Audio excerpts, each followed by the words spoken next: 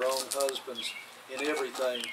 Husbands, love your wives, even as Christ also loved the church and gave himself for it, that he may sanctify and cleanse it with the washing of water by the word, that he might present it to himself a glorious church, not having spot or wrinkle or any such thing, but that it should be holy and without blemish. So ought men to love their wives as their own bodies. He that loveth his wife loveth himself. For no man ever yet hated his own flesh, but nourisheth and cherisheth it, even as the Lord the church. For we are members of his body, and of his flesh, and of his bones. For this cause shall a man leave his father and mother, and shall be joined unto his wife, and they two shall be one flesh.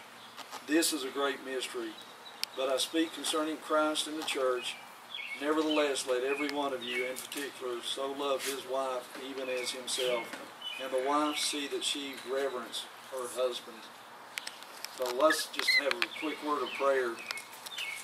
God, we ask that you will bless Jacob and Alexis to always submit themselves to you and to have a fear of you, Almighty and Holy God.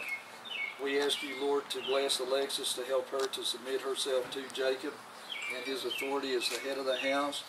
And we ask you to help Jacob to, as the head of the house, to be as Christ is over the church, and to bless him in his decisions. And Lord, we ask that you will help Jacob to love Alexis as he loves his own body, and that he will look after her needs and take care of her. And Lord, we ask that you'll ask Alexis to do the same for Jacob, to look after his needs and take care of him. And Lord, to have reverence for her husband and to respect him and to give him great honor.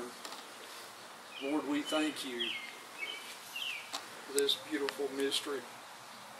And we praise your name, God, and thank you for these two loving people that we love very much. And we just ask your mighty hand to be upon them forevermore. In Jesus' name we pray. Amen. Amen. Okay. You all would get your wine glasses when you get a chance.